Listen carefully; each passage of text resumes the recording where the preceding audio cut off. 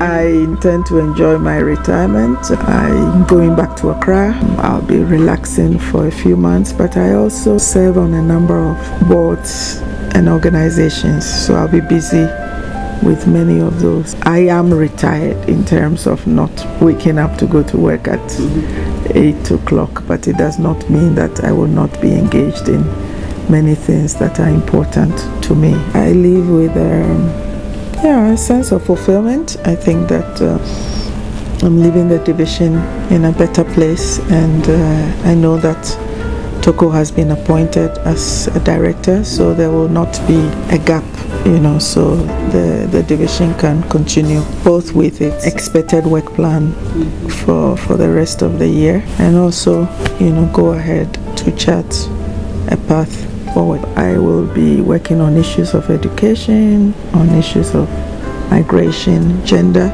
These are important issues for me, retired or not. I am also in many networks which work on these kinds of issues, so I will continue to add my voice and also add the perspectives, some of the perspectives that I have gained, both from working within my division and with other divisions within ECA. I will be on the ECA website quite a lot to catch up with what is going on, so I hope that I won't miss too much of the programmatic and content issues, and I'm sure there'll be opportunities for me to participate in some of the activities of ECA.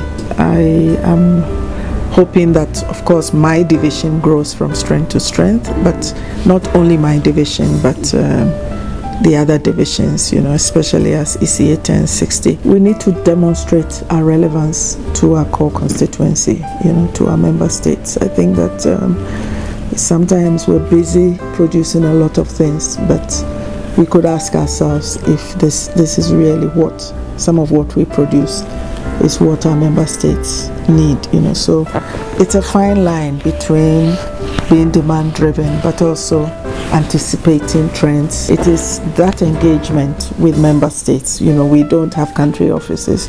We could work better with our SROs, I think, and also work with other organizations that are located on the ground, so that we're not saying very different things. We're trying to work together. We have limited resources, and it really limits what we can do. It's also about our commitment to the core UN values, that we really must make it a reality, that we don't just, it's not something that is on paper, but we embody those kinds of values, and we give value for money, that the money that we earn, that we can be sure at the end of the day that we've actually earned it, that we have worked hard to justify it. It's a lot of money, and we know the circumstances of Africa.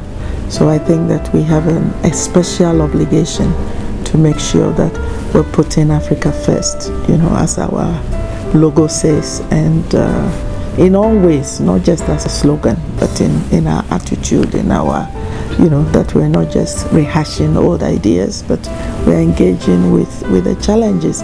It doesn't mean that we know everything, but we have to push ourselves, work with other people, and challenge ourselves to make sure that are we really, giving as much as we should be doing.